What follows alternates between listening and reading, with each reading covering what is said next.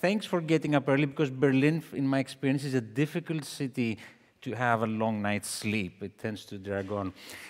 So you're here early in the morning. That's great. And apologies, because you will not see a lot of flash images or interesting technical developments. I will leave that to others. Instead, in some sort of brilliant bit of programming, the organizers brought me to start the conference to just take a huge damp squid and just drop it on the proceedings. So there's two outcomes. One is you might sit through this and say, yeah, I don't care, irrelevant. The other is it might give you some things to think about, and maybe at the end of it, if you're able to tick the box that you've thought about all of this, this might be good. So, Henny, control yourself. Yeah. This is Peter Sagan, if you don't know. He's an exceptional cyclist, and I want you to have in mind the idea of someone who rides on equipment that is accessible to anyone else in the team, or indeed, if you have a lot of money, you could buy a bicycle like this, but there's no way you could ever reach his performance. He is off the scales in terms of natural skill, and keep that in mind. So what I'm going to be talking about, while I try to get my presenter notes here, there we are, okay, good. Can we play? There we are.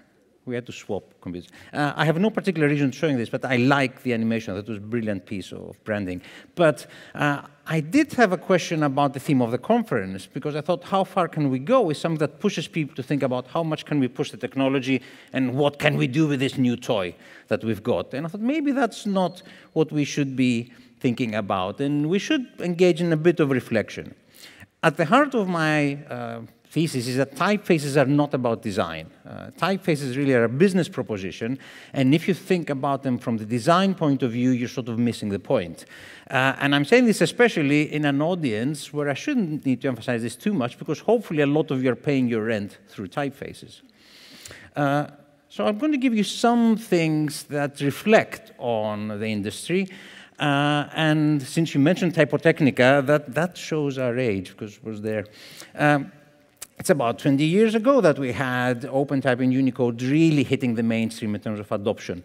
That was not because they were not around before or were not available to people. It's because there was a shift in the way people use documents that required some interchange and different way of using platforms for documents that required the technologies that enabled text to survive transmission. It is interesting that in markets where the typography was operating in a closed environment, there was a delayed adoption. So if you look, for example, in the Middle East, there was a much delayed adoption of Unicode technologies, exactly because there was no need for it. So the presence of a technology doesn't necessarily ensure its adoption unless there is a need for it. I had to show this. The technology also allowed us to do a lot of interesting and cool things with OpenType fonts, have very large character sets and have features that allow you to have 11 ampersands and 14 different parentheses in your font.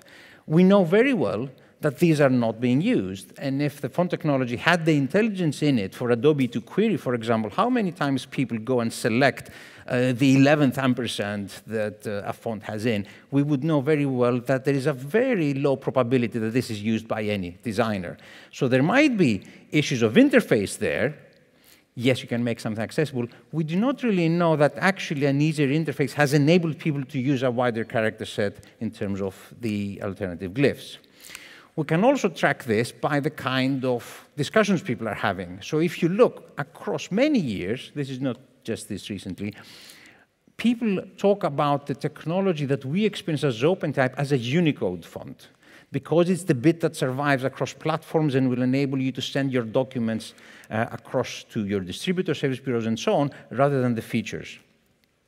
This kind of discussion has also parallels in the market of mobile technologies. So if you look at the kind of discussions that are happening around the adoption of new technologies in the mobile networks, then the discussions between 3G and 4G, and now the much delayed introduction to 5G, they relate a lot to the discussion we're having about new steps in technology for fonts.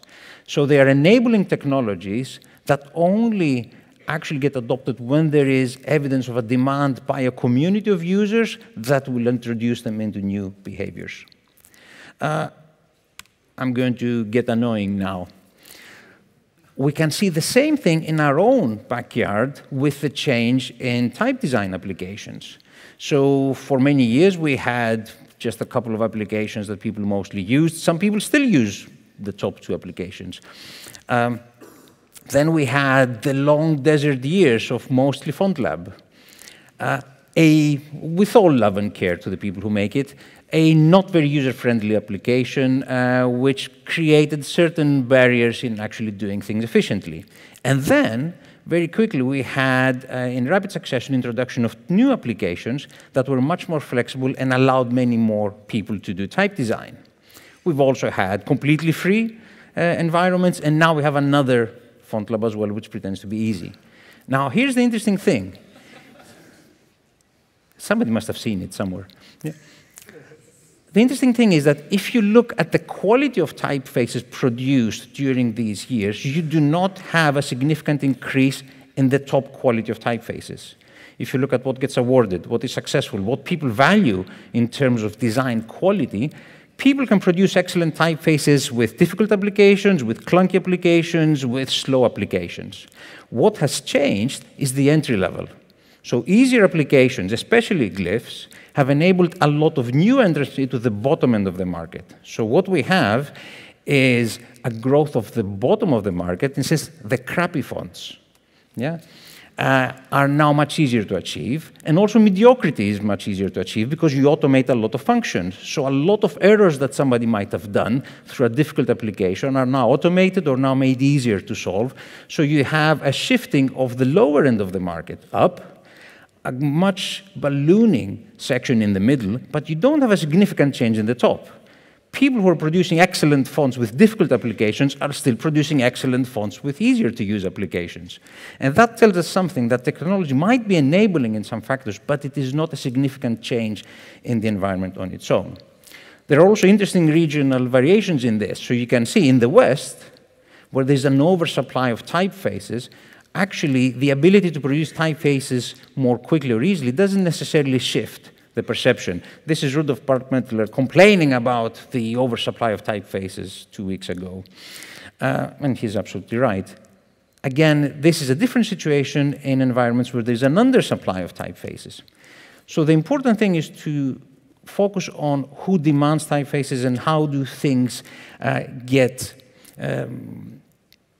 development gets spurned. So I'm going to try to talk about typefaces from a supply and demand side. And my starting point is that typeface design space, what you can produce, is the supply. Whereas people who use your typefaces, document designers, web developers and so on, they're the demand side. And if the two don't connect, then you're just doing things in the blind. Now, this has been seen in many cases where we've seen developments in technology succeeding or not because they aligned with the demand or not. So we had technologies for fonts on the web long before we had a big wave of adoption, and that had to do with the demand by the document makers, in that case browsers, essentially shifting their behavior and pushing for the adoption of web fonts. It was not a significant change by the typeface designers. In fact, the typeface design community hurried quite quickly to adapt to what was a definite development by the browsers in introducing fonts on the web. And I have to say, it's just one example of many. So what we've seen is that over the years of typeface design have generally not been very good at actually reading the demand for typefaces. So the business model for most of typeface design is one of speculative design. You make stuff, and you put out in the market, you have a market stall, and you put things on your table, and you hope that the passers-by will get the correct thing. And at one end of the market, sort of things like my fonts, this is very much how these things operate. They are essentially market stalls where there's an oversupply of things, and there's simple mechanisms for people to attract attention. This can also be seen in what has been enabled increasingly with easier tools. And I've been very mindful in showing any examples of type because I don't want people to think that any example I'm showing is that one that I'm talking about. I'm just using these as avatars for other things. But these ideas of extremely wide families with 11 million variants, because you can do now easily 14 weights and 14 widths and everything in between, is not actually a very efficient way of meeting demand. It's just an easy way to fill your table in the marketplace with a lot of different things, hoping that people will actually find the bit that they want. Again, from a business intelligence point of view, that is not very good. There's a problem there because we often don't have the connection with the data that we would need from document makers to query what it is that they really need or they use. But actually, as a business strategy, this is very high risk and it's not very efficient because a lot of these styles will never get used. And if you think that each of these might have a lot of glyphs in them that will never get used, that's a lot of time shifting outlines or quality assuring fonts or making sure that they are properly supported. So the important thing is to go back to the demand and try to see how does demand change. The easiest way to look at this is to look at who uses these things. Try to guess what are the communities, which are the people, and what drives their choices. And again, if you look at the basic categories of communities of users, the top one is the supply side. This is sort of people in the room that make stuff. And then everything below it is really the demand side. And the document designers might be an explicit kind of demand because they say, I want this typeface for this kind of document. But distributors are a filter in the demand because they prioritize certain things or certain ways of distributing stuff. So even if you supply something that is available, it gets filtered by distribution channels. And then you have, increasingly, the community of users with choice. Now, this is something that is happening on screen-based documents that didn't happen before. In a sense, print typography is a dictatorship of the designer. This is what you're going to read, this typeface, this size, no choice. Deal with it. Everybody will read 12-point, whether you are 24 or 54, and your eyesight is very different. Whereas now you have the opportunity to change the typeface size. Maybe you can change the typeface style. Maybe you have preferences in how elaborate the interface is in terms of the range of typefaces using, and this is growing quite drastically. So it's an unexplored area of demand that we haven't yet learned how to query and figure out how to meet. So if you're thinking about the design space, you need to figure out how to align this thing that we, this community supplies, design space, with what people need. Now here's an interesting problem, and where the word form comes in, because this has to do with behavior and language. Humans are pretty disappointing creatures when it comes to our imagination. We're not very good. We're pretty linear. Our word is very analog and constrained. So we can think very easily that way because we're used to thinking on a plane. So a continuum that is a slider or a dial is built in an experience. That is easy to explain. OK, I can do that. If I introduce another axis, things get a little bit more complicated, but I can sort of visualize this thing. Again, this is within my experience. I can sort of figure out that I've got two weighted variables, and I've got something to work. And this is what most of the stuff that is out there actually meets. You have a simple intellectual model for how to navigate this design space. If I introduce a third axis, I immediately have a problem because I'm now thinking in sort of 3 dimensions, and I've got the problem of visualizing them in 2 dimensions. Now, this thing that says 2 here actually is floating somewhere in space, and that is something that some people might not have the ability to visualize as well as others. Footnote, if you want to really get confused, try to read how physicists try to explain multidimensional space in their publications. Because there's problems that you need X number of dimensions in order to explain another number of dimensions. So if I've got a 4-dimensional space, I might need at least 3 dimensions to explain it. If I've got a 7-dimensional space, how will I make a diagram that shows it? It's completely messed up. And it shows you that our imagination exhausts itself very quickly. This is not a problem if I've got a font with 2 sliders. It's a real problem if I've got with 11 sliders, because then essentially I've got an 11-dimensional space. How will I represent this? Yeah? I don't have the imagination. I don't have the mental tools for it. I certainly don't have the education from my environment to try to imagine something like that. So I thought, OK, let's see what's going on. So I went to Nick Sherman's very useful sort of listing of typefaces that have a lot of have variable fonts. And I did a little audit. Most of the stuff is weight, and that makes sense because this is the obvious axis where you're thinking, this is the slider that I'm first thinking of. And width, okay, this is what's going on. There's this smattering of people thinking about optical size, which is interesting. And I think this is the hidden gem in the whole variable fonts thing at first instance, that the optical size will be the most interesting immediate development in this. And then people are sort of playing, are doing some weird stuff with all sorts of crazy things, but just a couple of things, demonstrations. I'm also ignoring the person who did the poop font, and I'm also ignoring this thing, like Amstelvar and Decovar and so on, for two reasons. First of all, because they are demo fonts. They're not expected to sell. They are completely isolated from the business environment. This is David Berlow saying, let's see what you could possibly do. So on one level, it's really intended to just reframe your imagination. The other problem is you're not David Berlow. Yeah? So these are normal distributions. Most of us are somewhere in the middle. And we might have some exceptional skills, which might be towards the top end of the range in something, but they usually balance out because we tend to be pretty poor in something else. Yeah? So David Berlow might be right at the top of the scale in his imagination ability in terms of how you could express a font and how to produce it. He might be pretty poor in something else. Yeah? Most of us are in the middle. Because David Berlow can do it, doesn't mean we can do it. Yeah? That's Peter Sagan. So I could buy that bike. There's no way I can ride the Paris-Roubaix like he does. Yeah? This creates this interesting problem of visualization. What is interesting to me is also how do you explain things when you have more notches in the dial. So you've got CSS coming out and saying we've got from 100 to 900, a continuous scale of weight, whereby now you could essentially define anything you want. That's linear, that's easy. But a variable font might mean that at any specific point, I might spin off one branch and say, oh, now I'm going to have a completely different axis that I'm going to call, I don't know, interestingness. And in that way, I'm going to spin off a variable. Yeah? And then I'm picking something else there, and I'm spinning off another variable. So I could have essentially a tree structure for my family.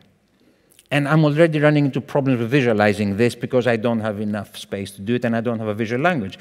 And of course, some of you are thinking, hold on, that's half the story, because what I'm still talking there is a font level variation. Actually, with variable fonts, I could have a glyph level variation. So each of these lines is actually however many glyphs you have in a font, and each of these things could have a separate branch.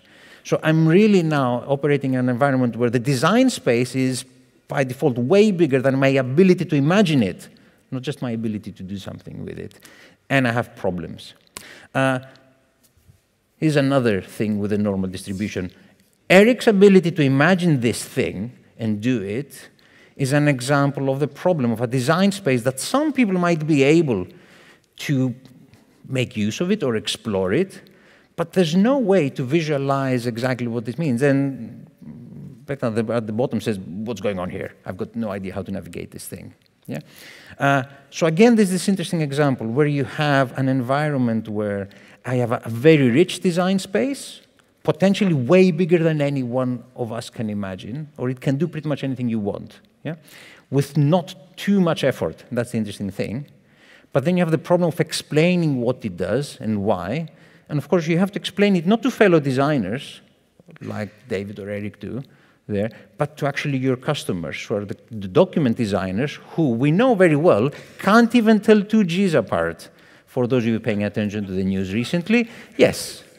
So that's your audience, and they don't know which way the G looks like, and you're trying to talk to them about the fine refinements you can make in a glyph. So that's an interesting problem.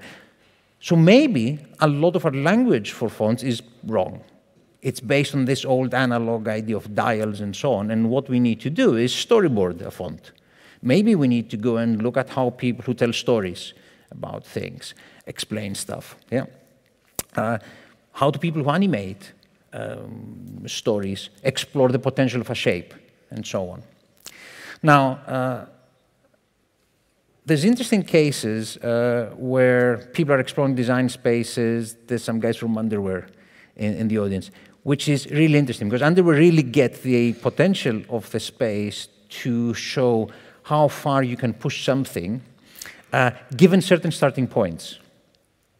Now, there's interesting examples where people might say, here's all our A's that we've made, and here's a way to navigate across them.